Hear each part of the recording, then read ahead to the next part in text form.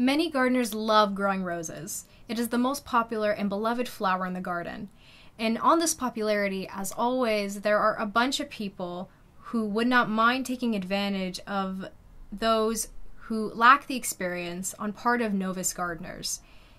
A vivid example of this is this bag of rainbow rose seeds that we purchased on the internet. Having paid $10, they were sent to us in this form. Neither the country of origin nor any care instructions were provided.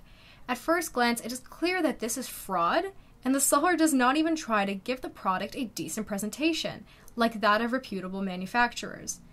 The fact that rainbow roses, they do not exist in nature. And I don't want to dwell on this for too long on how they're obtained or how you make them yourself. You can watch a video on our channel in detail. The link is below if you want to check that out. But I want to refute the claims of many unscrupulous websites that modern hybrid roses can be grown by seeds. So let's skip all of these websites and let's read the research article posted on the Australian Government Department of Health page. I'll link it below. In this publication, information is collected in great detail regarding all aspects of growing roses in agriculture. What is propagated by seeds in the process of industrial cultivation? Here I read, quote, cultivars are not seed propagating because germination is often problematic and because seeds-derived progeny will segregate widely for traits and therefore have characteristics that differ from the parents.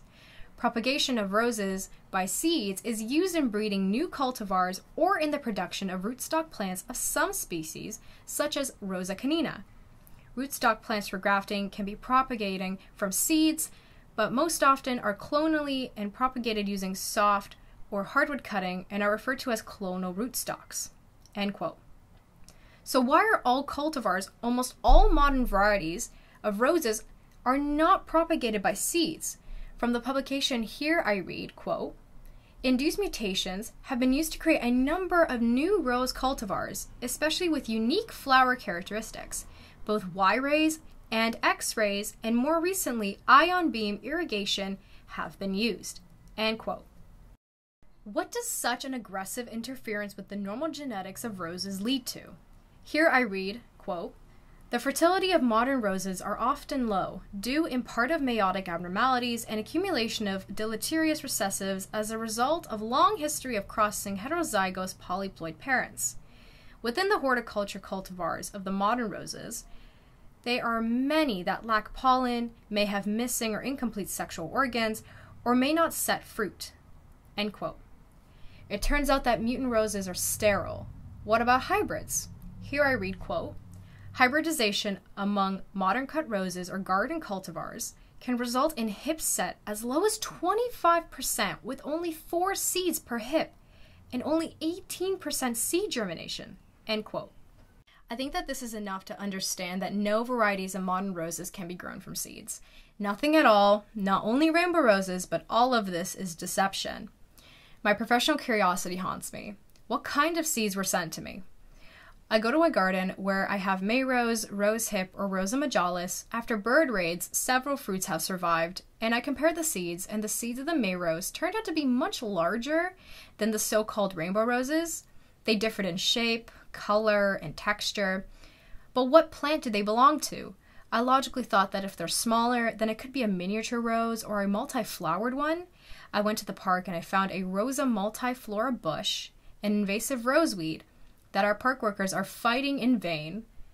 But those seeds were even smaller. They weren't the same. So what's next? I tried to analyze what the scammers were thinking.